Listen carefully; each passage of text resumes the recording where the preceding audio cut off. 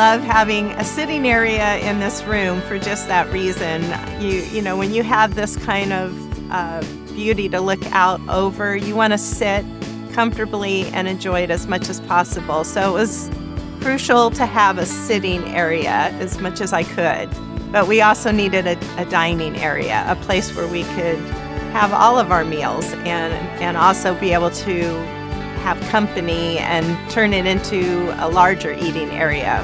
So it's very versatile, and it's very few times a year we have to do that, but we have that option.